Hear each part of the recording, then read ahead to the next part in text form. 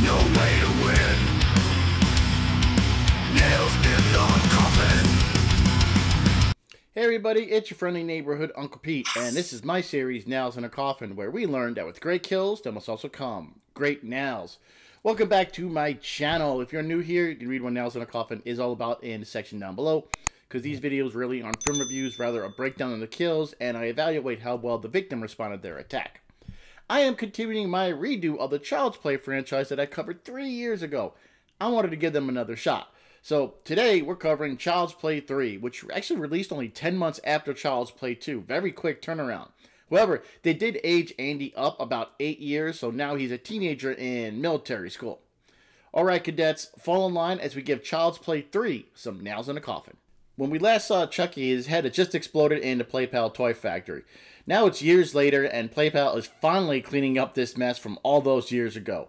A crane picks up Chucky's remains and it starts dripping blood from the good guy into this giant vat of plastic. Well, this is enough to contaminate said plastic, and the first doll off the new assembly line, of course, it's going to be alive with Chucky. PlayPal CEO Mr. Sullivan gets that first good guy doll delivered to him. He's in his office late at night watching the news. Little does he know, Chucky's got some plans for him. He's practicing his putting when Chucky takes a large jar of marbles and spreads them all over the floor. Sullivan steps on him, causing him to slip and fall down to the ground. Chucky then starts to torment the CEO by turning on all the toys in the office. This was a pretty much well choreographed segment. It's fun to see all the ways Chucky was messing with the CEO, pretty much just for his own amusement. Sullivan's back is hurt, so he knows all this crazy stuff is going on. He crawls to his desk trying to call for help. Chucky throws a dart into his hand and then jumps on his back and starts to strangle him with the yo-yo string. Chucky's just having a blast with this kill, laughing as Sullivan draws his last breath. CEO of Playpal Toys, Mr. Sullivan, is awarded 2 nails in a coffin. When he fell on the marbles, he hurt his back, and if anyone is watching this ever had back issues, it can stop you dead in your tracks. Pun intended. I can see why he looked so disorientated when all the toys were coming to life. He'd have no idea what the hell was going on. He was injured and he tried to get to a phone, but Chucky got on his back and started to strangle him. Chucky does have the strength of a full-size human, and I just didn't see Sullivan do anything blatantly stupid or try hard enough to survive. So that's why I'm going to go down the middle and give him 2 nails in the coffin. Uncle Pete, I'm starting to like you fool. Chucky then uses Sullivan's computer to find a file they have on Andy. He sees that Andy is going to Kent Military Academy, so Chucky has himself shipped to the military academy to go meet his friend till the end. Once Chucky gets to the school, Tyler was asked to deliver the package to Andy. The package gets knocked out of his hands and it falls down the stairs. When Tyler goes to retrieve the package, he sees the good guy symbol and gets really excited. He then takes the package to a secluded area and decides to open up somebody else's mail. Of course, it's Chucky. He introduces himself to Tyler. Now that Chucky is in a new body and Tyler is the first person he told his secret to, he plans on transferring his soul into Tyler's body. Chucky starts the Heart of Damballa chant, but before he can finish it, Colonel Cochran shows up and scolds Tyler for playing with dolls. That's not allowed. Colonel Cochran takes Chucky away. He goes outside and throws our good guy in a dumpster right as it's about to be dumped in the large garbage truck. Chucky starts to scream as the garbage truck empties into the dumpster and to the back. The garbage man activates a trash compactor and then stops when he hears his screaming, thinking there's a kid in there.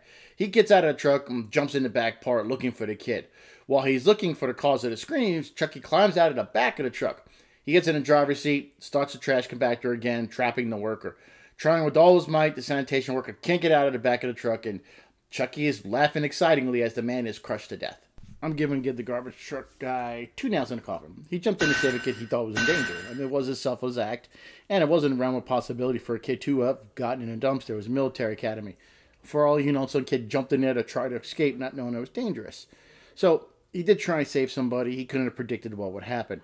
I would have given him more than 2 nails, but he did leave the truck on. He turned the trash compactor part off, but if I were him, I probably would have turned that part off and then taken the keys and then jump in the back, because then you want to make sure the kid in the back couldn't have been crushed and you wouldn't put yourself in danger. It was a split-second decision. He was being brave. He could have done a little bit more, which is why this one definitely goes down the middle with me and giving him 2 nails in the coffin. Colonel Cochran is Chucky's next victim. Chucky winds up in the Colonel's office late at night while he was trying to find Tyler.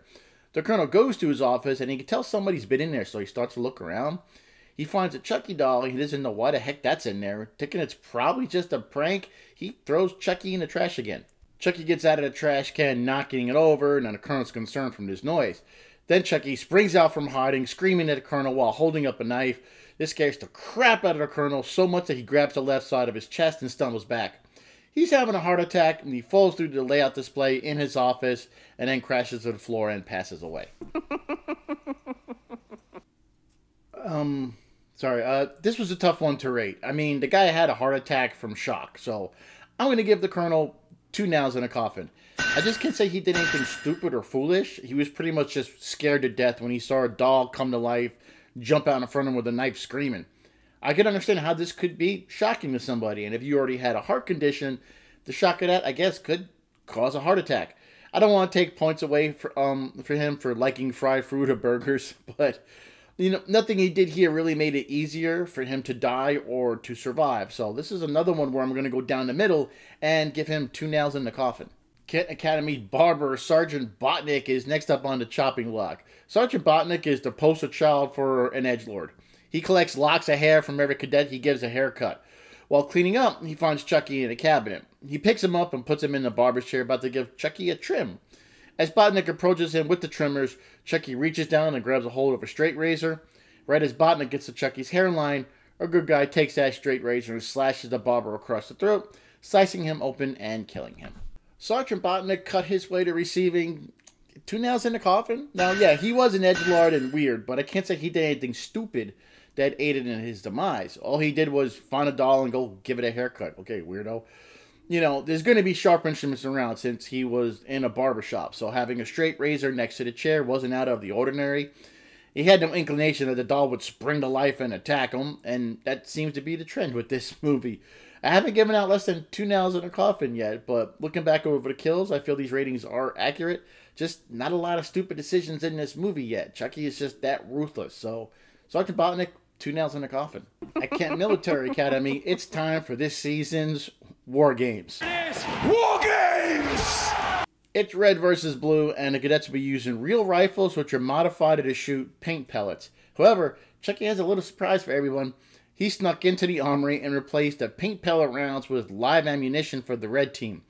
This just shows you how sick and twisted Chucky really is. I mean, these are kids, for crying out loud. They're just kids. Who cares? Moving on to our next kill. It's the middle of the night, and the cadets are in the midst of their war games. Chucky has to still have a hostage with a grenade. Cadet Shelton shows up, and he sees Chucky for the first time. The red team, with the live rounds unknowingly, approaches, takes aim at Cadet Sheldon, and he fires his weapon. It's the direct hit, and Sheldon is killed. I'm going to award Cadet Sheldon 2 nails in a coffin. This was a sad death. Even though he was an asshole, he didn't deserve this. Plus, it was a kid accidentally killing another kid. The only person at fault here is Chucky.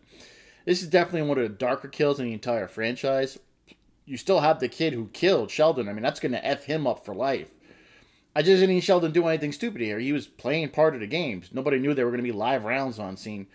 I put more of the blame on the leadership at Kent Academy. There was no supervision around. In fact, I'm going to award Kent Military Academy the Dumbass Award. I haven't given this award out in a while, and this is an award for those who don't deserve to die, but they're very stupid or should have died, or their actions caused the death of somebody else. I'm giving the Dumbass Award to all the leadership at Kent Military Academy. Dumbass! You're stupid! I'm stupid! I'm stupid! Our next death happens pretty quick. There's chaos all around the camp, and the cadets realize just what happened. Annie's attacked, people believing he's responsible for this. Chucky just thinks this is funny as hell. He then launches a grenade in the middle of the crowd of cadets. Nobody knows they're in the blast radius of a live grenade except for Whitehurst. Whitehurst makes a split-second decision, throwing his body onto the grenade, sacrificing himself to save everybody else. I do remember what I gave Whitehurst 3 years ago when I first covered this movie. And it's going to stay the same. He's getting 4 nails in the coffin. He had seconds to decide what to do. If he yelled at everybody to get it away, get down, that wouldn't have done any good. Too many people were too close to the grenade and there was too little time. Whitehurst was a scared puppy the entire movie, but I guess he had more courage than even he thought what was possible. I guess in the times of crisis, even we can surprise ourselves. But this was a selfless act in an effort to save people. To him, it was his only option to save as many people as possible. You know, some of these people even bullied him. So a sacrifice like this is what 4 Nails in a Coffin is all about. Our next death is off screen, so I can't give it a nail rating. But what happens is Tyler runs to a nearby carnival, and he goes in a security tent to get some help. When Tyler's trying to tell the security guard about Charles, the guard pulls out Chucky and says, "Hey, look what I found." Andy and DeSilva, they eventually get to the tent, and when they find the security guard's body, they saw that Chucky had shot him. We didn't see how he was attacked by Chucky, so we really can't give him a nail rating. Chucky's now chasing Tyler through this horror-themed roller coaster. Tyler gets his leg stuck, and Chucky's standing over him. Before Chucky can start his little chant, a large sickle from an animatronic Grim Reaper swipes down and cuts off a piece of Chucky's face. Chucky has Tyler high on top of the roller coaster in the middle of the Harlem Bala chant. Andy shoots off the good guy's arm, so Chucky's trying to rush through the chant, trying to finish it. Andy's next round shoots Chucky right in the chest, sending him flying backwards. Andy gets to the top of the structure and picks up Tyler right as Chucky jumps on Andy's back and attacks him. Tyler almost falls off the structure, and Andy's holding on to his arms as Chucky's going berserk on Andy. Tyler gets a knife out of his pocket, reaches up to Andy, both stretching their arms. He gets a knife to Andy. He uses it to cut off Chucky's other arm. This causes Chucky to fall slow motion into a large industrial fan, which chops him up like a blender, temporarily destroying Chucky for a third time. I'll be back. I always come back. For the third time in a row, Chucky gets the final set of nails, and I'm going to give him 3 nails in a coffin this time. He still took a lot of damage, having had his face cleaved off. He lost both of his arms, but I feel he could have done just a little bit more considering that he's Chucky. Still tough as hell to kill, and he was determined to get out of this body. This death wasn't as epic as the first 2 movies. I mean, in the past, he was burnt to hell, decapitated, dismembered. You know, he cut off his own legs, had boiling plastic poured all over him. But I still think he deserves a very respectable 3 nails in a coffin. Here we go, ladies and gentlemen. Those are all my nails in a coffin for Child's Play 3. I do like this movie. I think it gets some undeserved hate. I think what hurt it is it had to follow 2 of the best movies in the franchise. And I think on something else that hurt it, coming out so soon after part 2 with them aging Andy 8 years. I do love the face of Pizza Chucky, like my doll here. Where did he go? I could have sworn when I started the video Chucky was there, but here's a summary of the nails I've awarded. How did he go?